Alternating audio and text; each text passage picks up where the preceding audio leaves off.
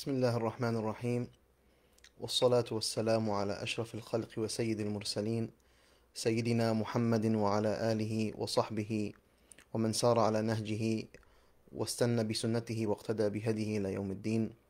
We ask Allah subhanahu wa ta'ala in His infinite grace and boundless mercy to send an abundance of prayers and peace upon our beloved Messenger Muhammad sallallahu alayhi wasallam. We ask Allah subhanahu wa ta'ala to accept from us this gathering and to make it a blessed gathering, a gathering of light, a gathering of healing, a gathering of increase, a gathering of forgiveness, a gathering where the hearts and the hearts and the minds are opened to the beauty and the wondrousness of La ilaha illallah Muhammadun Rasulullah. May our hearts all be in a state of inshirah, of openness and expansion. May Allah illuminate us with the beauty of this religion. May Allah beautify the meanings of Islam in our hearts. And may He make hated to our hearts everything that is displeasing to Him and everything that may take us away from Him. Allahumma ameen ya Rabbil Alameen.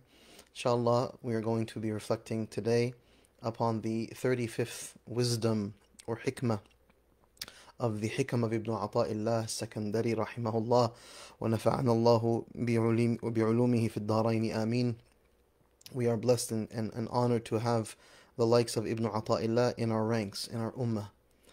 Scholars and sages and spiritual masters and pious predecessors who have synthesized so many of the sacred meanings and ideas and perspectives and understandings that equip us as followers of the Prophet Muhammad sallallahu alaihi wasallam with what we need to thrive in this dunya. Not just to exist, not just to make it by, but rather to thrive.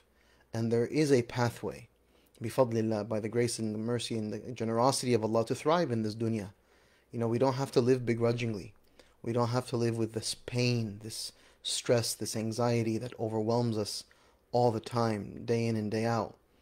But alhamdulillah, through surrendering ourselves to teachers and forefathers of the likes of Ibn Ata'illah Secondary and sitting at their feet to study from them and learn, then insha'Allah ta'ala we have a pathway towards taqwa, a pathway towards God consciousness and awareness, and a love for the Prophet Muhammad sallallahu alaihi wasallam that liberates the soul. May Allah allow that to be our reality together, Ya Rabbil Alameen. Inshallah, we'll read the hikmah, the wisdom, and then reflect upon it. Ibn Ata'illah says, أصل كل معصية وغفلة وشهوة الرضا عن النفس. He says the source of every disobedience and heedlessness and blameworthy desirousness is self-satisfaction, to be satisfied with the self. وَأَصْلُ كُلِّ طَاعَةٍ وَيَقَظَةٍ وَعِفَّةٍ عَدَمُ الرِّضَى مِنْكَ عَنْهَا. And the source of every obedience and vigilance and virtue is dissatisfaction with oneself. So you see, on the one hand, the source of every ma'asiyah, every disobedience, the source of all of that is self-satisfaction, and the source of every virtue, if you will, in obedience is dissatisfaction with the self. And then he says, وَلِأَن تَصْحَبَ جَاهِلًا لَا يَرْضَى عَنْ نَفْسِهِ خَيْرٌ لَكَ مِنْ أَن تَصْحَبَ عَالِمًا يَرْضَى عَنْ نَفْسِهِ. He says, it is better for you to keep the company with an ignorant man, dissatisfied with himself, than to keep company with a learned man, satisfied with himself. فَأَيُّ عِلْمٍ لِعَالِمٍ يَرْضَى عَنْ نَفْسِهِ. For what knowledge is there in a self-satisfied scholar? What real knowledge is present in someone who's content with themselves and satisfied with themselves? He's questioning, he's challenging the actual knowledge of this person. And he says, وَأَيُّ جَهْلٍ لِجَاهِلٍ لَا يَرْضَى عَنْ نَفْسِهِ. And truly, what ignorance is there in an unlearned man that is dissatisfied with himself? So if someone, the quality of a person who has no theoretical knowledge, has no knowledge, technical details, etc., if the quality of that person who is identified as ignorant someone who is not satisfied with themselves, discontent with themselves, then he's asking, then how can you describe that person as being ignorant? So he's redefining what knowledge means and what ignorance means. So I want to break this down into 3 parts. The first part, which is the nafs and the nature of the nafs. And then the second part is what we have to do with regards to this nafs. And then the third is the question of relationships. Because each of these are integral in exploring this notion of what he's referring to as really the source of all evil. He's really coming to fundamental questions about the nature of things, the nature of actions and behaviors, evil, etc. So we're trying to explore together what this means. Now, some of these terms, the terms of ma'asiyah and ghafla and shahwa, Sidi Ahmed Zarruq, he defines them, and I think he defines them in a productive way for our sake. So I want to, explore those definitions. He says that al-ma'asiyah in this context, disobedience, mukhalafatu amri Allah al-wajib. So ma'asiyah is when you contradict a obligation or command of Allah subhanahu wa ta'ala. That's what he is a ma'asiyah. So the origin of every ma'asiyah, and ma'asiyah then is contradicting the commands of Allah, and the origin of every shahwa. And what is shahwa? Shahwa is, to have desirousness, etc. He says, الشهوة بأنها استرسال مع النفس في طلب الملذات. It is that when you leave the self and you follow the self in everything that it seeks desirously. That's what shahwa is. It's whenever my lower self is seeking something, is desiring something, is coveting something, I go along with it, right? Rather than restrain it or control it or discipline it, no, I just go along. That's what shahwa is. And so the origin of that is this idea of ar-rida an-nafs, being content with the self. And al-ghafla, heedlessness in this context, he's saying, بأنها إهمال الحقوق. It is when you derelict the rights and the responsibilities that Allah subhanahu wa ta'ala has obligated or has recommended or has made praiseworthy, right? So when Allah subhanahu wa ta'ala has identified that you and I, we have duties and responsibilities, and Allah has rights upon us. When we are derelict in our responsibilities and our duties, when we are neglectful in our duties and our responsibilities in the fulfillment of these rights, then we are ghafilin. We are heedless. And then conversely, he says, at-ta'a, obedience, is muwafaqatu amrillah. It is when you are in accordance with the command of Allah subhanahu wa ta'ala. And al-iffa, which is having vigilance or virtue, is tarku ad-dana'ati min kulli shay. When I am virtuous, when I leave that which is lowly in all affairs. You think about earning money, you think about relationships, you think about things that you can watch, and sometimes people are observing, sometimes people are not. But when I proactively leave everything that's lowly, everything that's aka filthy and ugly and really low in nature, then I'm a person of iffa. And that's these notions of ta'a and iffa and yaqadha, being aware, al-intibah, it is when I am on guard, I'm aware. This is the origin of all of these virtuous traits, is dissatisfaction with the self. So it's important that we come to terms with this terminology. We understand what it means, and we understand how it's impacted, because we certainly don't want the blameworthy traits that he referred to, and we certainly desire the praiseworthy traits. And we have to realize that it all comes back to a relationship with the self. How I am with myself, how I think about myself, how how myself. These are the integral questions. And, the fact is as follows. When I am content with something, or I'm pleased with something, or I validate someone or something, then I will rarely see the integral faults. Imam Shafi'i, he says, وَعَيْنُ الرِّضَى عَنْ كُلِّ عَيْبٍ كَلِيلًا, that when a person has rida, contentment or acceptance of something, rarely does he see faults, or he views faults in a very simple fashion. Oh, it's not that big of a deal. So this happens, for example, when someone falls in love with someone, they have this very forgiving eye, and they're so content and happy and, fulfilled with this person. So the faults that they see from them, it's just, really not that big of a deal.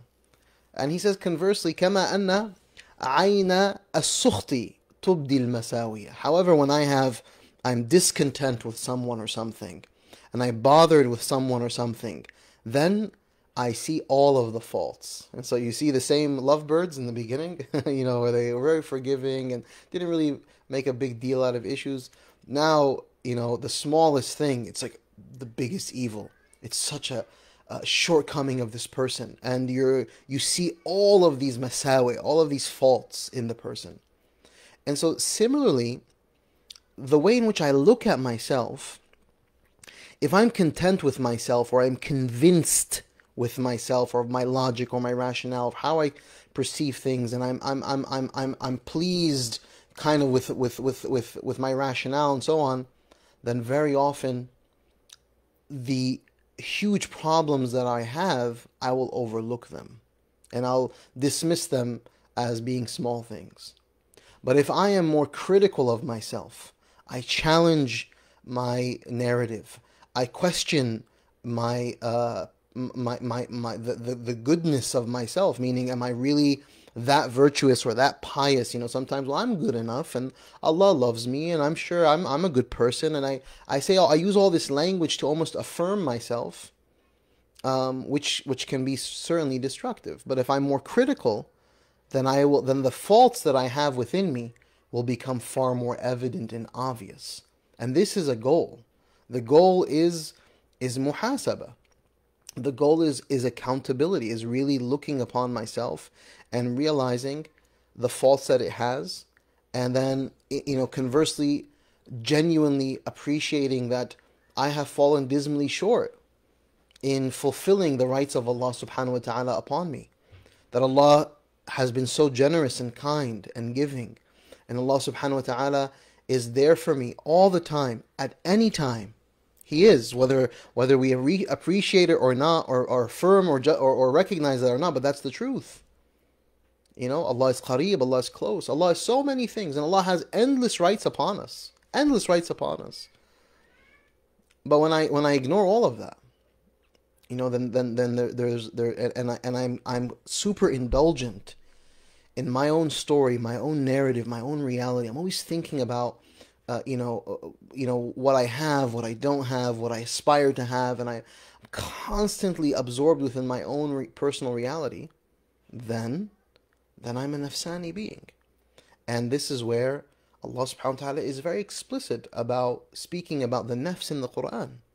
And this is why, Ibn Ata'illah is telling us that the source of all of this evil is ar-rida an an-nafs, right? And you come to a realization that, yes, so much of the evil that I am that exists within me and around me is contentment with the self. And certainly the self is not to be, an entity that I am pleased with. Allah subhanahu wa ta'ala tells us in the Quran, إِنَّ النَّفْسَ لَأَمَّارَةٌ بِالسُّوءِ إِلَّا مَنْ رَحِمَ رَبِّي. These are the words of Sayyidina Yusuf. In the Quran, إِنَّ النَّفْسَ لَأَمَّارَةٌ بِالسُّوءِ, that verily the nafs, it compels towards evil, إِلَّا مَنْ رَحِمَ رَبِّي, except for those who Allah subhanahu wa ta'ala has, mercy upon. And so there is a nature to this nafs, this lower self of ours, and it commands towards evil. And Allah subhanahu wa ta'ala makes it very clear in the Quran through posing a type of rhetorical question where He says, أَلَمْ تَرَ إِلَى الَّذِينَ يُزَكُّونَ أَنفُسَهُمْ بَلِ اللَّهُ يُزَكِّي مَن يَشَاءُ وَلَا يُظْلَمُونَ فَتِيلًا. Don't you look at those who praise themselves, right? They validate themselves. They aggrandize themselves. And He asks it in a very rhetorical, dismissive fashion. Like how can these people be so worthy, be so pleased with themselves or praising of themselves? بَلِ اللَّهُ يُزَكِّي مَن يَشَاءُ. Allah, verily it is Allah who praises whom He wills, and no one will be wronged. So, Allah is describing how blameworthy the trait of the human being is of those who praise themselves and who are self-satisfied. And Allah subhanahu wa ta'ala says more directly in Surah An-Najm, before it was Surah An-Nisa, right? The chapters of Surah An-Nisa, verse 49. Then now these verses are Surah An-Najm, where Allah subhanahu wa ta'ala says, verses 32, فَلَا تُزَكُّوا أَنفُسَكُمْ هُوَ أَعْلَمُ بِمَنِ اتَّقَى. Don't praise yourselves. Don't do it. He, Allah subhanahu wa ta'ala, أَعْلَمُ, He has more knowledge, right, of those who are truly conscious, God conscious, who have taqwa. And you see how when Allah subhanahu wa ta'ala describes the standing of people, whether it's males or females, people of all shapes, sizes, and colors, He says, إِنَّ أَكْرَمَكُمْ عِنْدَ اللَّهِ أَتْقَاكُمْ. The most dignified amongst you are those who have the most taqwa, the most God consciousness. And so you see worth, this idea of self-worth and value.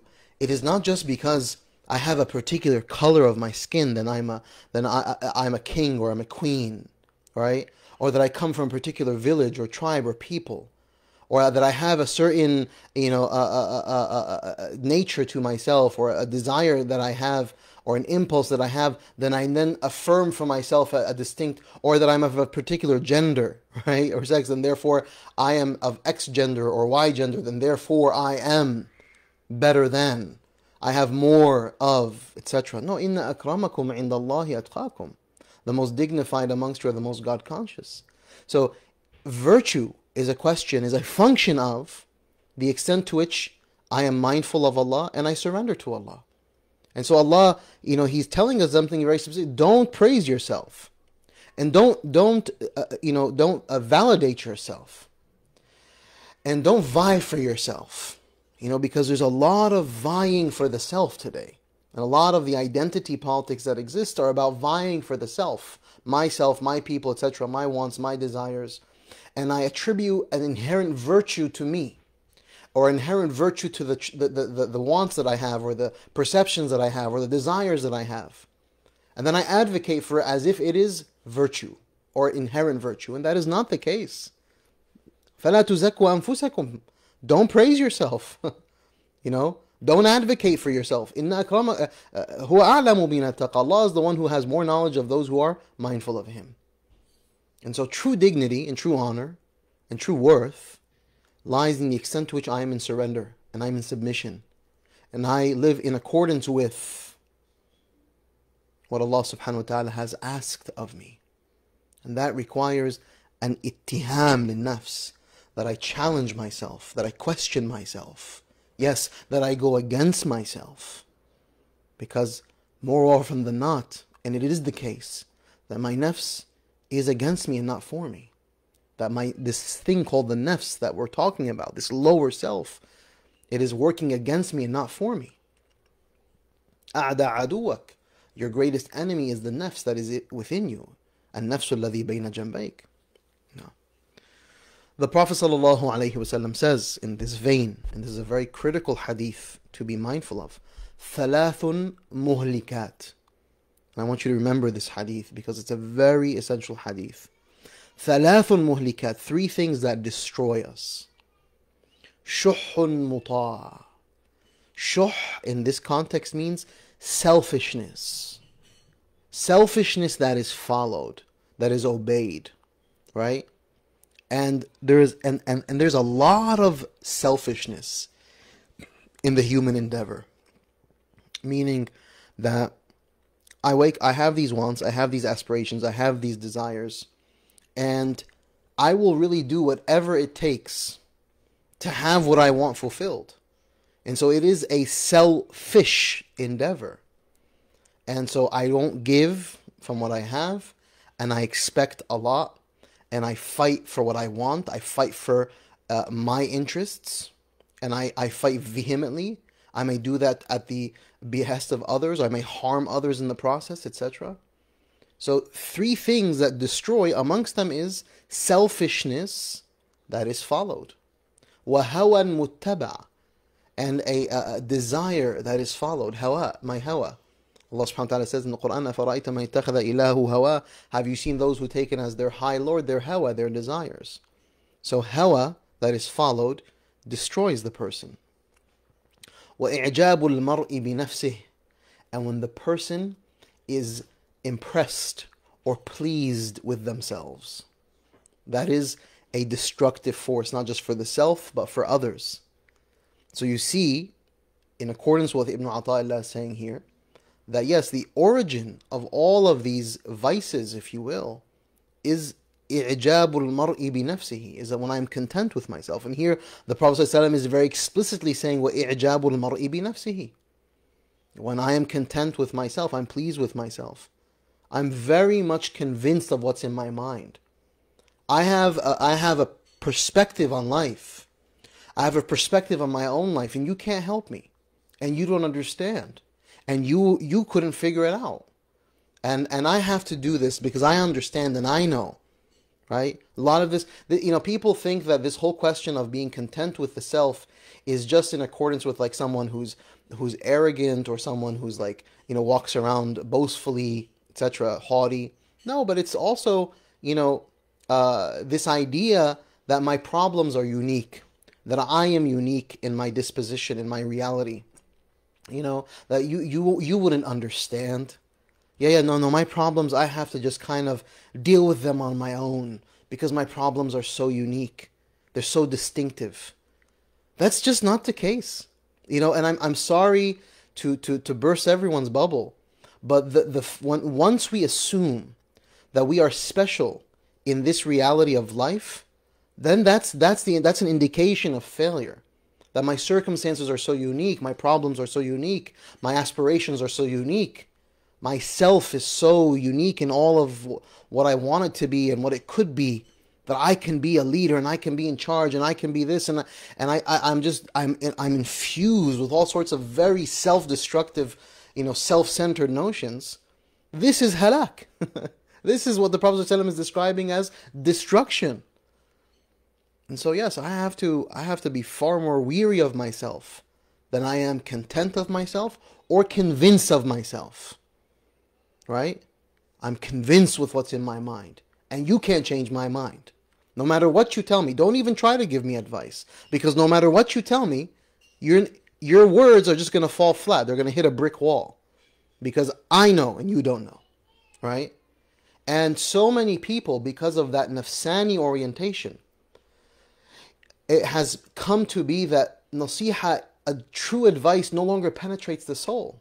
Because I'm so full of myself and my thoughts and my opinions and my perspectives and my convictions, then I don't have space for your thoughts. And actually your advice and your thoughts is just pain and it's static noise and it's empty and it's harmful. And the only thing I really want of you is to validate me and to praise me and to accept me and to love me and all these empty platitudes sometimes. I'm not saying loving someone is empty, but we can love someone, but what is true love? Prophet ﷺ loved people. He loved people like no one else loved people, but he gave people advice to their hearts and to their souls that resolved their issues. Advice that was challenging and that really challenged the status quo of what was standard in society, the status quo of people's lives and circumstances. Really challenged people's convictions about what they thought in terms of like the cultural imperatives, the ideas of what is virtuous and what is right and what is wrong. Prophet ﷺ challenged everything in society because he brought the truth. And the truth is difficult. The truth sometimes really hurts. And so beware of yourself. Yes, because if I am full of myself, then I am blocking out so much khair, so much goodness, so much light, so much guidance, because myself is in the way. And the Prophet ﷺ says also in the hadith, إِذَا رَأَيْتَ شُحًّا مُطَاعٍ, if you see selfishness that is followed, وَهَوًى مُتَّبَعٍ, and desires that are followed as well, وَدُنْيَا مُؤَثِّرَةٍ, and the people consumed by this dunya, or this dunya being really effective or impactful. وَإِعْجَابُ كُلِّ ذِي رَأْيٍ بِرَأْيٍ, and everyone is just so accepting or impressed or convinced of themselves and their ideas. فَعَلَيْكَ بِخَاصَّةِ نَفْسِكَ, then just focus on rectifying yourself, right? Because he's indicating that when these qualities are replete in society, and society is saturated, and people are saturated with these types of qualities, then this is an indication of halak, of destruction, no matter how pretty things look on the outside. And that's the case. Like, we live in an age when things look so pretty, and we've refined so many things superficially. The nature of so much of our architecture is just like these very jagged lines and blunt and plastics and metals and mirrors and whatever and windows, and everything looks so polished, and even people start to look polished. In the age of plastic surgery and Botox, everything just looks like polished and plastic and like filled, but it's empty on the inside. It's corroded on the inside. It's something we have to be very thoughtful about, because no matter how nice things look on the outside, if the nafs has overtaken us and our society, then that's a very ugly thing, because the nafs is amara bisu. And Allah subhanahu wa ta'ala says in Surah An-Nisa, وَأُحْضِرَتِ الْأَنفُسُ الشُّحْ. The anfus, and this is in the context, subhanAllah, of divorce, and when a husband and a wife are going through problems, and they're trying to adjudicate these matters, Allah subhanahu wa ta'ala, He affirms a distinct truth that corrodes so many relationships. And subhanAllah, if people understood this verse, they'd really appreciate why so many relationships go foul. وَأُحْضِرَتِ الْأَنفُسُ الشُّحْ, Surah An-Nisa, verse number 128. The nafs, in it there is shuh, there is selfishness. And you see, and anyone who's been in the business of dealing with people who are going through a challenge in their relationship or divorce, you see how what widens the gap between people, what really like expands that fissure, is selfishness.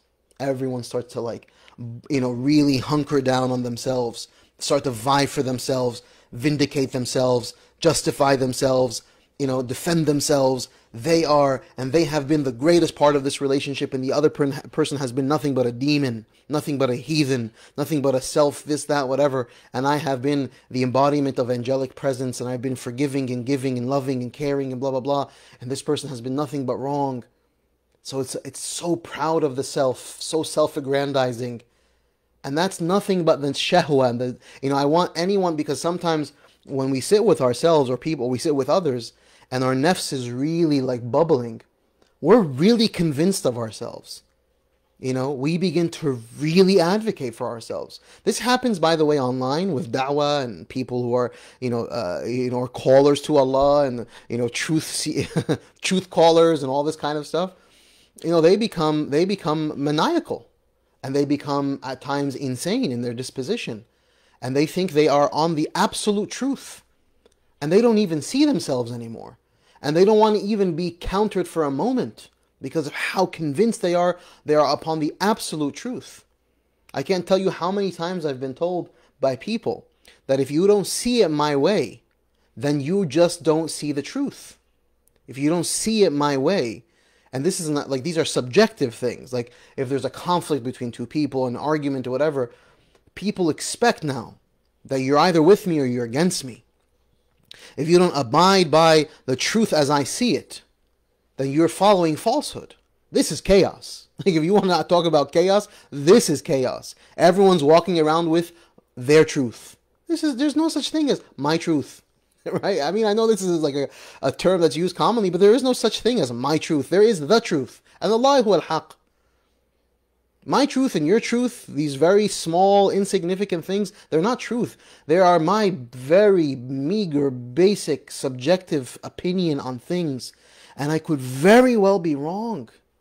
My opinions could be wrong. My entire methodology and approach could be wrong. My whole outlook could be wrong. It could very well be, more often than not, that I am the source of the problem. And the truly prophetic orientation that is taught to us in the sacred scripture is to orient yourself around the idea, La ilaha illa anta subhanaka inni kuntu min al-zalimin. I mean, that's really the anthem, if you will, of the prophets of Allah subhanahu wa ta'ala. La ilaha illa anta subhanak. No God but you. Glorified be you. Inni kuntu min al-zalimin. Verily I have been amongst those who are oppressive, who are wrong. Right? Yeah, it is far more often the case that I am wrong than I am right. And that's the case for all of us. And we need a dose of real humility. And we need to be silenced. We need to silence ourselves. We need to really stop talking. And we need to just realize, hold on, maybe I'm a walking, talking disaster. Maybe I'm the one who's destroyed this marriage. Maybe I'm the one who's really destroyed my children. Maybe I'm the one who's destroying this masjid. Maybe I'm the one who's destroying this institute. Maybe I'm the one who's really harming thousands and thousands of Muslimin. And I think I am the caller to truth, but I am just destroying. I'm making people doubt, scholarship and religiosity and practice, and people are starting to really doubt the entire enterprise of Islamic scholarship. And I'm sitting here saying, I'm a caller to truth. Brothers and sisters, beware of yourselves. That's all what Ibn Ata'illah is telling us. The asl, the origin of all of this evil is when you are convinced of yourself, and when you like yourself, and you're impressed by yourself, and you're pleased with your opinions and all of what you have become. That's the disaster. May Allah subhanahu wa ta'ala protect us. And so from the remedies that are given to us in this regard is what Imam al-Busayri tells us. وَخَالِفِ النَّفْسَ وَالشَّيْطَانَ وَأَعْصِهِمَا. Contradict the self and the shaitan and disobey them. وَإِنْهُمَا مَحَّضَاكَ النُّصْحَ فَاتَّهِمِ. And if you find yourself or the shaitan giving you, nasiha or like guiding you or telling you, say, oh, be careful. Once you hear yourself saying, oh, this is what should be and this is what can be, you say, hold on. No, ittahim. Doubt and challenge and say, hold on. فَاسْأَلُوا أَهْلَ الذِّكْرِ إِن كُنْتُمْ. Let me ask the people of knowledge. Should I do this? Should I say this? Should I take this path? Am I wrong here? Like right now, I'm going through these issues in my life. And I'm going through these circumstances. And this is how I'm viewing it all. Am I right to view it this way? Or is my perspective, my perception completely way off? And I've said this 1,000 times in these lectures. So much of the suffering and the pain that we experience in life are the false narratives that we tell ourselves. The false opinions that we have. We exaggerate everything. We exaggerate our problems, we exaggerate our circumstances, we exaggerate our existence, our life. Our life is not to be exaggerated. We're going to live here for a few years and it's all said and done. It's all over. Why do I exaggerate this life so much? When the narrations that indicate that those who suffered the worst in this dunya, they were dipped in heaven for 1 second and they're asked, do you remember anything? They're going to say, no, I don't remember a thing. So what does it tell you about this world? It's fleeting. Don't hold on to it too much. Everything, live in this dunya as if you're a passerby. Why all these prophetic narrations about don't settle, live as a passerby, live as, كأنك غريب, as if you're, alien to this world? Because we're alien. Our souls are meant for the akhirah, not for the dunya. We are ukhrawi beings who have a dunyawi, stationary, like momentary presence, and that's it. So not for a moment should I be deluded by, some of us, if we really are self-critical, when we get into our heads and we think about, the fact that we self-indulge in our thoughts and our perspectives and our opinions day in and day out for weeks and months and years, and we're living in utter torment and torture, and not realizing for a moment that it's all overkill. It's all exaggerated. And this is not me being dismissive. And if you feel that way, forgive me. I'm not being dismissive. I'm just trying to bring us all into a space of what is reality and what is not. You know? When I decide, you know what? This is a problem. This is a huge problem. You know what the problem is? You know, I live in an apartment and I don't live in a house. And that's a real issue. Because look at all these beautiful homes and look, and I can sit here and I can define these things as being a huge problem. And I can live out that reality. So I then resent my home, I resent my apartment, I look down on it, I'm constantly dissatisfied and discontent, and I'm riddled with anxiety. And people asking what's wrong? No, you know, I just can't talk about it. What's wrong? No, really, tell me what's wrong. No, I can't talk about it. It's just too much. And at the end of the day, it's the equivalent of I'm just not content with my apartment, you know, and I want a bigger house, or you know, or I'm sick, or I'm dealing with you know, a difficult family member, or whatever the circumstances are, and I sit there, and I live within myself, and I exaggerate my reality in such a painful, suffocating, destructive, ihlaki fashion, not realizing that it's all overdone. So, you know, khalif al-nafs, contradict the self. A'asi, he says, wa'asihima, you know, disobey yourself. Don't obey yourself, disobey yourself. Then you'll start to find falah, success, relief. You live in this dunya with measure. Allah subhanahu wa ta'ala created this dunya in balance, bil mizan, in a measured fashion. It's a very simple, this dunya is a very simple equation. It's not complex. It's momentary, it's fleeting. It's just coming to terms with these realities. And it's realizing that the asl of all of this suffering and pain is really a matter of perspective that is rooted in the nafs. And so, you know, Allah subhanahu wa ta'ala, from His rahman, from His grace, is that He made it that we are du'afa. وَخُلِقَ الْإِنسَانُ ضَعِيفًا. It is from His hikmah, from His wisdom and His grace, that He's created us and we are weak. And this is what He says in Surah An-Nisa, وَخُلِقَ الْإِنسَانُ ضَعِيفًا. The person was created weak. Now, one of the ulama, he has a beautiful reflection on this. He says, you know, if you really contemplate, you will see the profound wisdom of Allah subhanahu wa ta'ala and the expansiveness of His mercy and His grace. And that He has decreed this reality that we are created weak and that we are weak. And it is a type of very subtle and unique tool of tarbiyah, of development, of growth from Allah subhanahu wa ta'ala for the servant. Because when I realize my weakness, and by the way, all of the categories of people that we spoke about moments ago, all of us, right? We are aware of the fact that we're weak. Like, no one's going to say, like, oh, I'm strong, I'm you know, I mean, people may go out and, like, project that idiotically, but internally they know they're weak. They have insecurities, they have weaknesses, they have a very bad, usually, opinion of themselves. So if you really go deep into it, you'll see that reality, right? So there is an inherent weakness, and that weakness is something we should embrace. Because what that weakness does is that it makes me more hadir. It'll make me more cautious about myself. And that weakness should lead me then to not be so convinced of myself or my opinions, or certainly not pleased with myself. Or that I trust myself. Like if Allah subhanahu wa ta'ala has created me da'if, weak, and I feel that weakness, then I'm not going to rely on myself. Like none of us, anyone who relies upon themselves is asking for disaster. Really. Don't rely on yourself. Rely on Allah. That's why the dua of the Prophet ﷺ, Allahumma la takilni ila nafsi tarfata aynin aw aqalla min dhalik. Oh Allah, do not relinquish me to myself for the blink of an eye, or even less than that. So, you know, those of us who embrace this tarbiyah, you know, the fact that this is Allah subhanahu wa ta'ala, the one who fashioned me this way.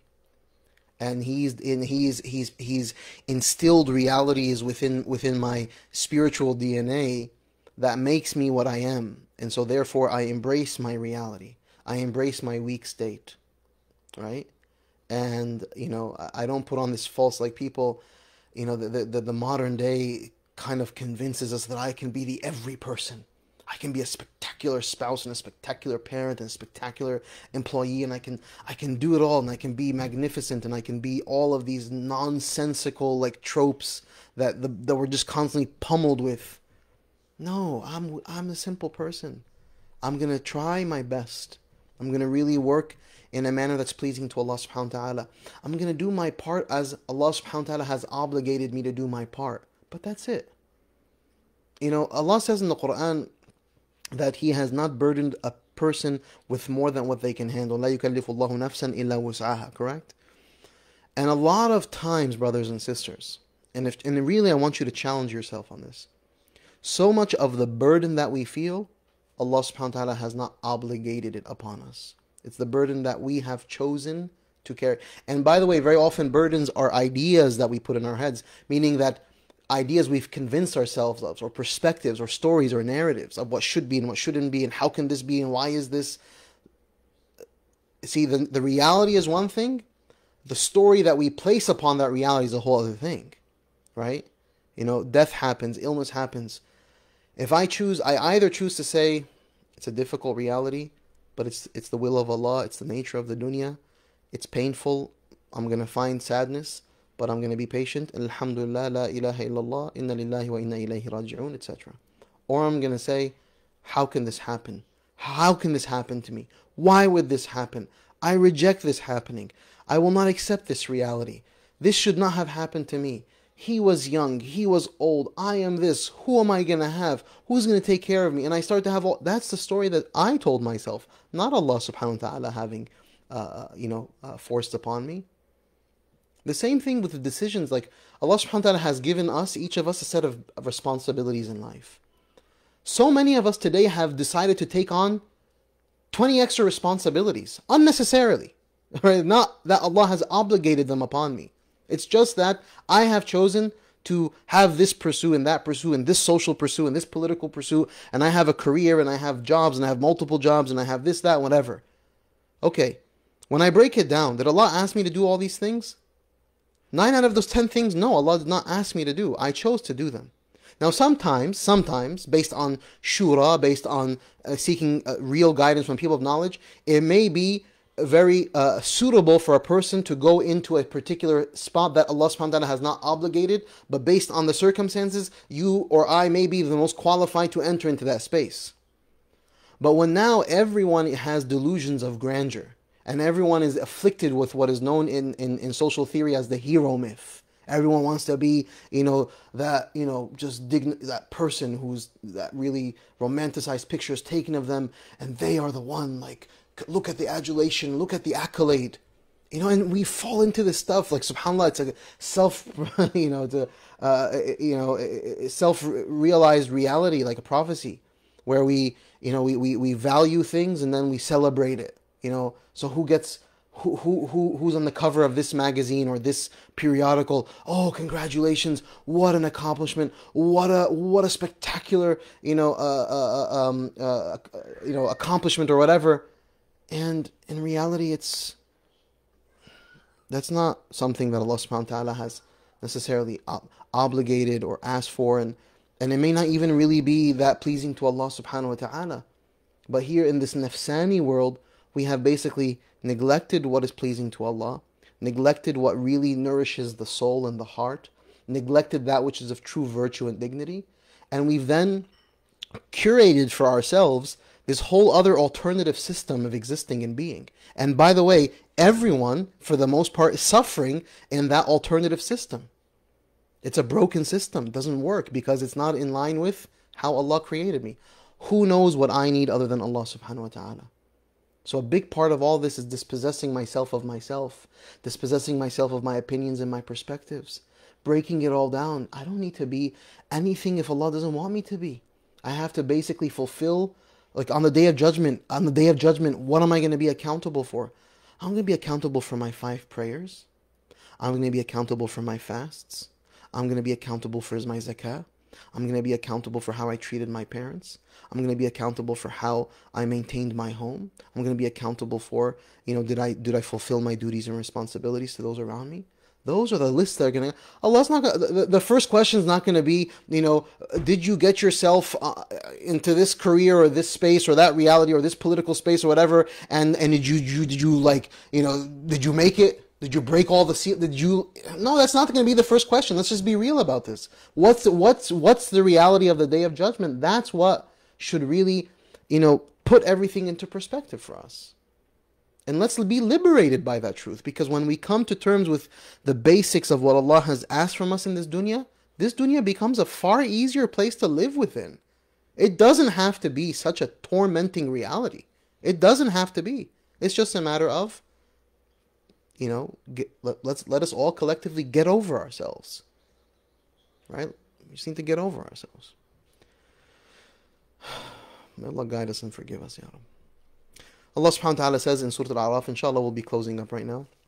Now, Ibn Ata'illah in the ends of the Hikmah, he says, this idea of khayrun laka, befriend an ignorant person. It is far better for that who is not content with themselves, and it is far better than the one who is a person of knowledge, and all they are is content and pleased with themselves. And Allah subhanahu wa ta'ala, kind of illustrates this in the Quran through an example. He gives the story, وَاتْلُ عَلَيْهِمْ نَبَأَ الَّذِي أَتَيْنَاهُ آيَاتِنَا فَانْسَلَخَ مِنْهَا فَأَتْبَعَهُ الشَّيْطَانُ فَكَانَ مِنَ الْغَاوِينَ. Tell them the story of the man who we gave our message. He sloughed them off, so Satan took him as his follower, and he went astray. We gave him ayatina, Allah subhanahu wa ta'ala says, but he dispossessed himself of the ayat of Allah subhanahu wa ta'ala. وَلَوْ شِئْنَا لَرَفَعْنَاهُ بِهَا وَلَكِنَّهُ أَخْلَدَ إِلَى الْأَرْضِ وَاتَّبَعَ هَوَاهُ فَمَثَلُهُ كَمَثَلِ الْكَلْبِ إِنْ تَحْمِلْ عَلَيْهِ يَلْهَثْ أَوْ تَتْرُكْهُ يَلْهَثْ ذَلِكَ مَثَلُ الْقَوْمِ الَّذِينَ كَذَّبُوا بِآيَاتِنَا فَاقْصُصِ الْقَصَصَ لَعَلَّهُمْ يَتَفَكَّرُونَ. Allah subhanahu wa ta'ala says, if it had been for our will, we could have used these signs to raise him high. Okay? Allah subhanahu wa ta'ala gave knowledge, gave wisdom. But this person instead clung to the earth. أَخْلَدَ إِلَى الْأَرْضِ. In such a powerful description.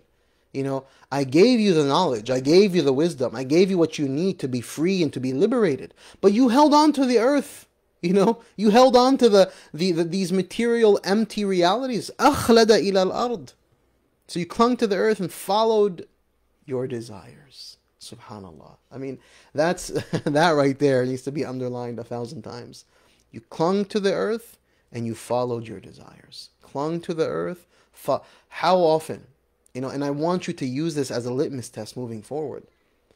When you're suffering with an issue, any issue that comes up, how much of this is me clinging to the earth and following my desires? Because if it's one of those two things, immediately realize I have a problem, and the problem is me. If I'm clinging to the earth, no, let go of the dunya. Let it go. Just let go of the earth. And if I'm following my desire, following my perspective, then there's a problem in my perspective. No, always look to Allah. Always look for the Prophet ﷺ's guidance, etc. Because then the Prophet, Allah describes, he says, he was like a dog that pants with a lolling tongue. Whether you drive it away or you leave it alone, it is constantly yalhath. Whether you drive it away or leave it alone, doesn't matter. Panting. That panting is because of what? There's no calm. It's just panting endlessly in the dunya. Because I didn't embrace the signs of Allah. I didn't embrace the guidance of Allah. So then, yes, that will be my reality in this dunya. Allah says, tell them the story. Such is the image of those who reject our signs.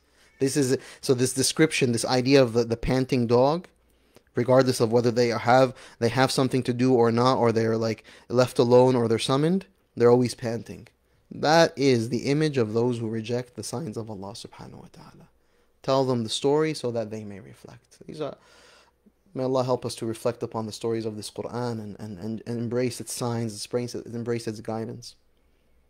And so therefore, brothers and sisters, we have to, make sure that we are around those who realize that they know very little and that they are not content with themselves, and they're trying to do good, and they're trying to do basic good, trying to be good people, and they don't really have like too much of a, they're not consumed by themselves. Not just the question of like I'm pleased with myself or content. No, I'm just not consumed with myself. I'm concerned with other things. I'm trying to take care of my kids. Like people that we take as friends, people who are just unassuming. Those are the people we should spend time with. Beware of spending time with people who are overly consumed with themselves. They have a lot, so they think that much of what they have makes them special or unique. Because as human beings, we have a deficiency and we're attracted to people who have. We like the haves, we don't like the have-nots kind of thing. Right?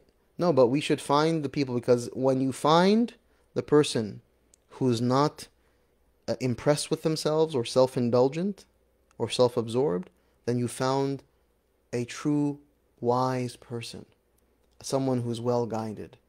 And that person, may be the most unassuming, simple person on earth. A person that you've overlooked 1,000 times. A person who's in your community that you just kind of like, dismiss as being like, oh, just like a sweet, simple, ignorant person. No.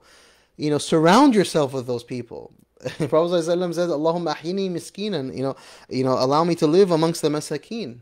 Those who are just simple, derelict. وَاحْشُرْنِي فِي زُمْرَةِ الْمَسَاكِينَ. Allow me to be on the day of judgment amongst the masakin.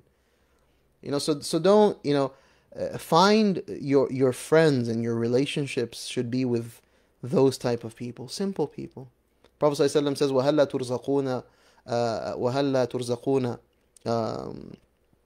Allahumma salli ala Sayyidina Muhammad. وَتُنْصَرُونَ إِلَّا بِضُعَفَائِكُمْ. Do you think that you're going to be given victory, or that you will be given sustenance, except with those amongst you who are weak? And the weak person is someone who embraces their reality, That's why, subhanAllah, those who don't have are most often the most generous. They give the most. The ones who have give the least, because they have a sense of self. I made this. I brought this. Why would you even touch this? This is mine, What's mine? What's yours? Right? How did that come to you? Those zeros in your bank, who brought them to your bank? Allah subhanahu wa ta'ala. It's not mine. This is Allah subhanahu wa ta'ala placed it. So I'm so unassuming. I don't even see my wealth. I don't see my health. I don't see my power or my influence. I don't see that. I just see my weakness and my deficiency. So the poet says, عَنِ الْمَرْءِ لَا تَسْأَلْ وَسَلْ عَنْ قَرِينِهِ. Don't ask about the person, ask about the person's friend. فَكُلَّ قَرِينٍ بِالْمُقَارَنِ يَقْتَدِي. Everyone will follow the one that they are with. So be mindful of the people that you're with, because الْمَرْءُ عَلَى دِينِ خَلِيلِهِ. The person's upon the path of his or her brother or sister. إِن كُنْتَ فِي قَوْمٍ فَصَاحِبْ خِيَارَهُمْ. If you're amongst the people, befriend the best of them. And the best of them in this context, those who are not content with themselves, those who are not self-indulgent, those who are not pleased with themselves. وَلَا تَصْحَبِ الْأَرْضَ فَتَرْضَ مَعَ الرَّدِيِّ. And don't befriend the ones who are destitute, or radi is more of like a negative indication of someone who's low, because then you will become low, right? And lowliness in this case is being full of the self, absorbed with the self, etc. May Allah subhanahu wa ta'ala help us to be beautified with beautiful company, beautiful friends, and beautiful meanings, ma'ani, truths that come to inform how we live and how we think and how we behave, بإذنه وبفضله تعالى. اللهم آمين يا رب العالمين. Let me just look at some of these questions, inshallah, and then we'll close. Assalamu alaikum. I'm dealing with our loved ones. How do we know when we are crossing the line in complimenting, validating them, and destructively feeding them into their ego? This is, the Prophet ﷺ, alhamdulillah, has been very explicit about this, where he has made it clear that, saying truthfully what is in a person is completely fine. You see someone who, mashallah, did something very nice or very, kind or generous, and you thank them for that, and it's the truth and it's the reality, alhamdulillah. Certainly don't exaggerate, don't overpraise, don't, say things that are not truthful, because that can harm a person. And it's so critical that when we are dealing with our loved ones, that it's on the one end, it's important that we have empathy. We share, listen, I appreciate that you're going through it, and I know that you're experiencing this in a very visceral way, and I know that it's painful. But, as someone who loves you, I want to give you an alternate perspective here. I want you to, open up your heart to a different consideration of what could be. And in that way, I'm on the one end, I'm being empathetic, I'm being sympathetic, because I don't want anyone to think of what I was talking about as being, not appreciating that people experience their pain, even if the pain is over exaggerated, as real pain. The pain is real. And it's not about being dismissive, and it's not about being patronizing. No.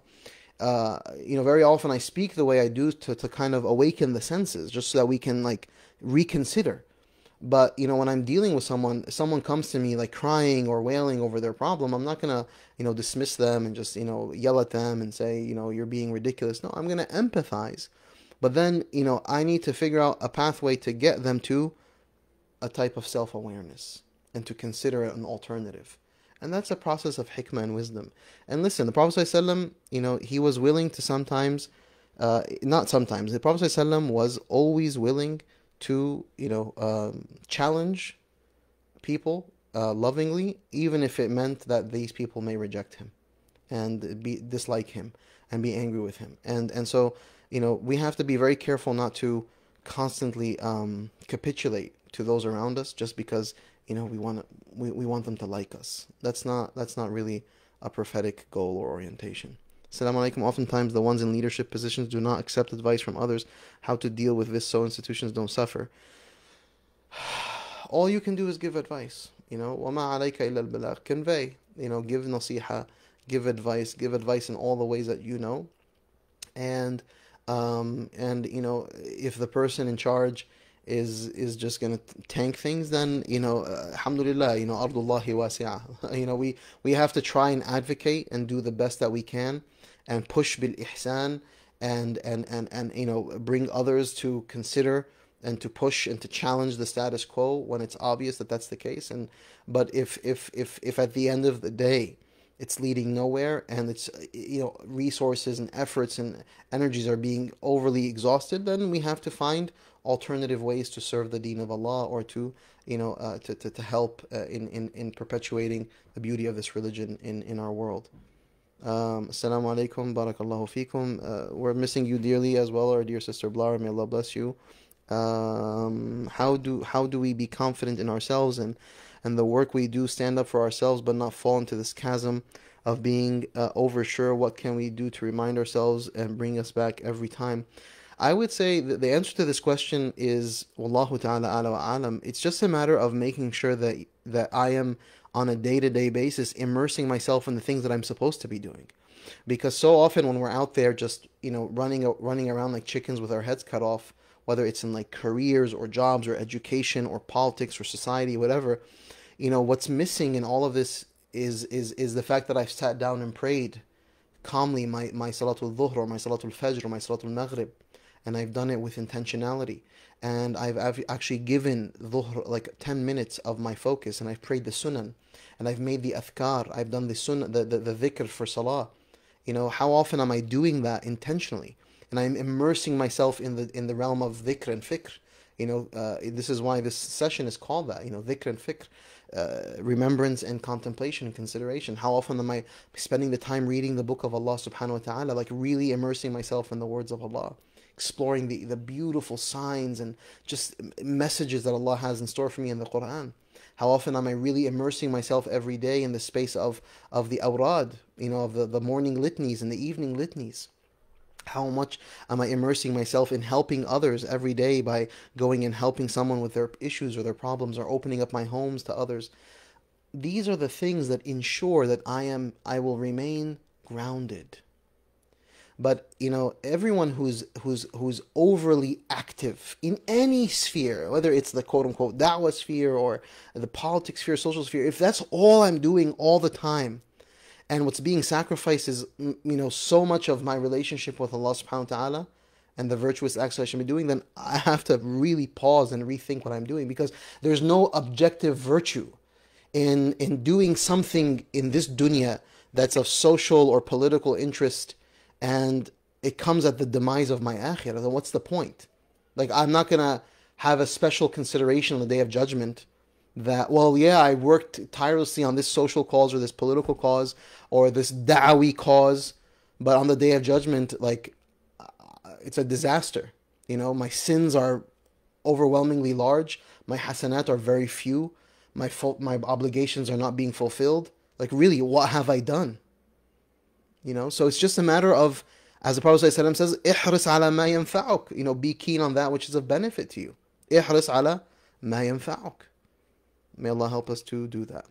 Isn't it right to claim that Sahaba were able to unattach from this dunya because their goal was to establish the deen of Allah throughout their earn? So, brothers, I mean, the sincerity